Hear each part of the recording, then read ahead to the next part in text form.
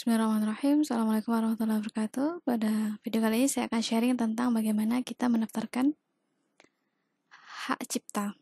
Jadi pertama kita ke Google, langsung kita klik aja HaKI. Kemudian nanti akan muncul seperti ini, Direktorat Jenderal Kekayaan Intelektual. Jadi nanti ada berandanya di sini ada menunya permohonan, penelusuran, pengaduan tentang DJKI, unduhan. Jadi di sini tentang permohonan, kalau kita mau mendaftarkan merek, jadi kita klik aja ini. Kemudian kalau kita mau paten, permohonan paten, kita klik ini. Begitu juga kalau kita mau hak cipta, kita klik yang ini. Jadi di sini kita mau coba dulu yang hak cipta. Jadi langsung saja nanti di hak cipta ini dia diminta login. Kalau belum login, kalau misalnya belum punya akun, bisa langsung create akun yang ini. Karena saya sudah pernah buat akun, jadi tinggal login saja.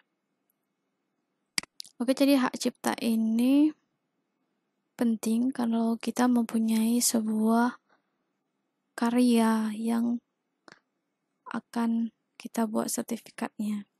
Jadi di sini setelah buka ada menunya, di sini ada hak cipta. Di hak cipta sini ada permohonan baru. Kemudian ada daftar ciptaan. Jadi karena kita mau mencoba membuat permohonan baru tentang hak cipta, jadi kita klik yang permohonan baru. Di sini kita klik saja permohonan barunya. Oke, jadi di sini sebelum kita mengisi, kita harus mengunduh beberapa template dulu. Jadi di sini ada surat pernyataan, kemudian ada di sini ada surat pengalihan.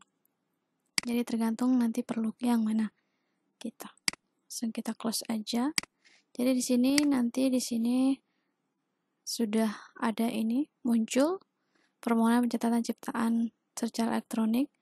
Diminta jenis permohonan, apakah OMK, lembaga pendidikan, lembaga litbang, atau pemerintah. Kita klik saja yang umum, jenis ciptaan, karya tulis.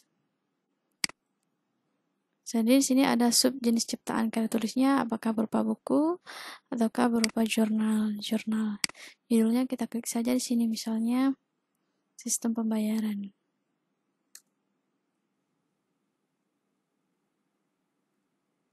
Oke. Jadi di sini kita deskripsikan secara singkat, atau kalau di jurnal itu kita buat abstraknya. Penelitian ini dan yang lain-lain. Kemudian tanggal pertama kali diumumkan, kita buat saja tanggal hari ini. Negara, kota kita buat di sini lah. Kota di mana kota kita. Oke. Kalau melalui data kuasa, kita klik yang yes, karena kalau yang ini tidak ya, mandiri. Kemudian di sini data pencipta, kita klik di sini. Nanti di sini minta nama kita. Kita isi saja sesuai dengan identitas. Gitu, misalnya di sini begitu, wajib diisi dengan sebenar-benarnya, karena nanti ini akan muncul di sertifikatnya. Gitu.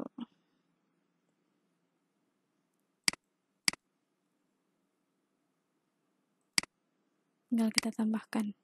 Oke.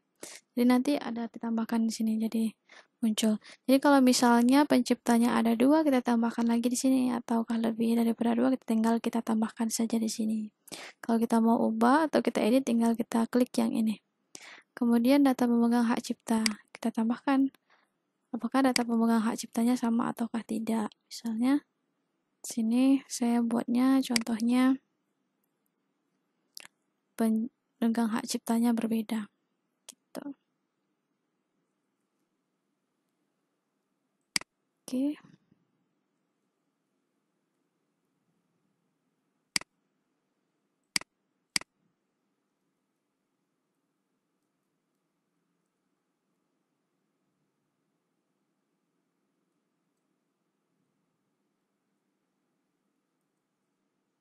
Jadi nanti di sertifikat itu akan terlihat nama yang menciptakan dan nama yang memegang hak cipta.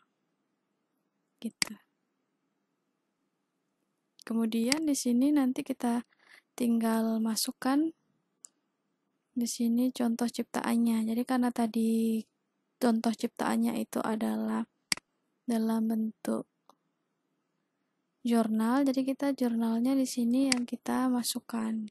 Jadi di sini misalnya saya masukkan yang mana? Saya contohkan saja yang ini.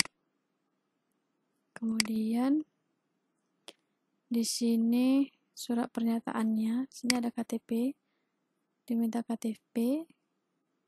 Jadi ini random saja saya contohkan. Misalnya KTP-nya yang ini. Kemudian di sini lampirannya, surat pernyataan yang tadi di atas dalam bentuk PDF juga. Jadi ini secara random saya contohkan. Jadi agar semuanya cepat selesai, jadi sebelum kita mendaftar harus kita isi dulu surat pernyataannya bagaimana dan bagaimana. Terus kita klik submit. Oke. Ini karena salah, jadi kita harus ganti.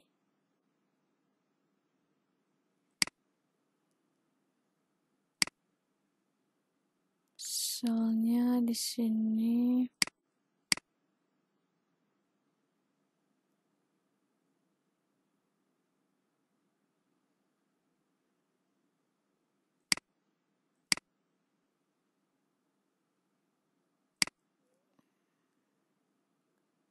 lampiran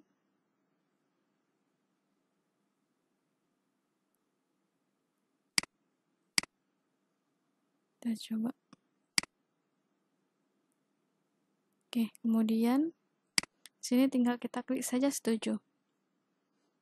Setuju. Nanti setelah kita sudah masukkan semua, nanti di sini akan muncul berapa yang harus kita bayarkan. Ya. Pendaftaran berhasil, silakan lakukan pembayaran sebesar 400.000. Setelah Anda lakukan pembayaran, nanti akan terkirim. Jadi ini nomor aplikasinya. Ini nomor aplikasi kita, kemudian dia ini resumenya ya. Ini kode billingnya. Ini menunggu approval. Jadi kalau misalnya belum bayar, dia akan menunggu approval saja. Ini kode billingnya. Ini kan statusnya belum bayar. Jadi nanti kalau kita mau bayar, tinggal kita sesuaikan dengan kode billingnya. Gitu. Kemudian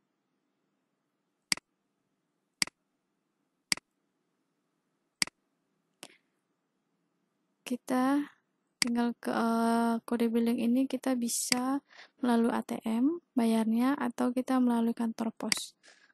Kita masukkan saja kode billingnya ini. Kalau menurut dari ATM kita bayarnya ke Direktorat Pajak. Nanti bisa dicari caranya, dan kalau ke pos tinggal kita kasih aja kode billingnya. Jadi tinggal langsung kalau misalnya sudah kita kirim, nanti langsung di sininya approve status penerimaannya. Kemudian kalau misalnya sudah selesai daftar ciptaannya, nanti dia akan terlihat di daftar ciptaan ini. Nih, jadi daftar penciptaannya ini saya sudah ada 2 di sini, 1, ini 2 gitu. Jadi yang ini tadi kan belum, karena dia belum selesai. Jadi sertifikatnya tinggal kita klik aja sertifikatnya. Kalau sudah selesai nanti kita tinggal kita unduh dan kita simpan gitu. Oke, sekian, semoga bermanfaat. Jangan lupa like, comment, dan subscribe. Assalamualaikum warahmatullahi wabarakatuh.